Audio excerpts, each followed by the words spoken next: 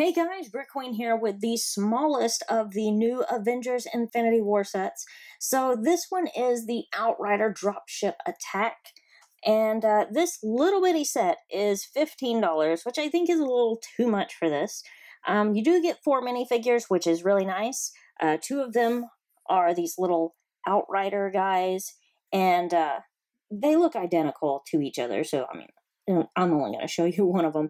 They kind of remind me a little bit of Venom with the what looks like extra arms is how that looks anyway. Not too bad printing. It's okay. Not super fantastic, but not something I would get the set for those 2 guys. So basically, you would probably be getting this set for the actual 2 Avengers that are in it. Which, to be perfectly honest, I am not super impressed with either one of them. And it's not necessarily that Lego did a bad job, but I don't really like their look in the movie. And there are things that I would complain about Lego too.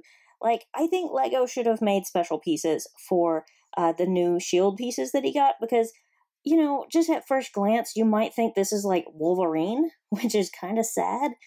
Captain America should not remind me of Wolverine at all. One thing I really don't like from the movie is I don't like his beard. I just don't think it works for him. But anyway, that really has nothing to do with the Lego set itself. Just a complaint about the movie. But anyway, it does have a double-sided face, which is nice. You can have like grumpy Captain America or kind of cheery Captain America. I don't know what he's got to be happy about in this movie very much, but, there's that one. And the last minifigure that you get is this, what I find to be a totally weird version of Black Widow. Now, it is accurate as far as she does have blonde hair in the movie. Should she have?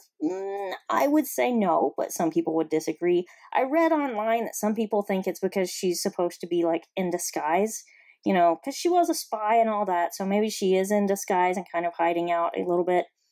I don't know if that's true or not, but that's what I read online. I'm not crazy about the green top. I know she kind of had green on in the movie, but it was a lot darker color, so I think it would have been better if it had been a lot darker on the minifigure also. But that's just me.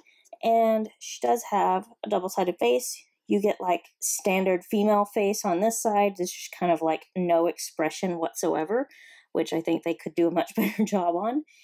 Or angry face. I like the angry face side better than just, like, standard look there. So those are all the minifigures. And then basically, you have this ship is the set, which is not a bad-looking ship. For a small little ship like this, it's actually pretty cool. You can fold down both sides like this, and you can also fold down the glass pieces.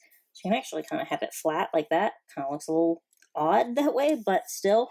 You do have like one little sticker inside here, and then also a little spot for the Infinity Stone. So that's really nice. And you can just kind of fold this all back up like that. Got your little drop ship. It does have little stud shooters on here, which if you don't know, what a stud shooter is by now, you've probably never seen a Lego set before in your life, and you've probably been living under a rock. But anyway, stud shooter, extra studs, basic stuff. You do have some more stickers on the sides also, right here, which actually looks kind of cool. I like the design on that. And then little pieces down here. So that is basically the set. All in all, I'm not super extremely impressed with it or anything. I think it should have been a little bit cheaper.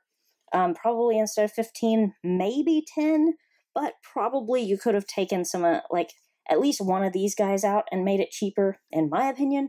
But anyway, let me know your thoughts in the comments below, and I will see you guys later.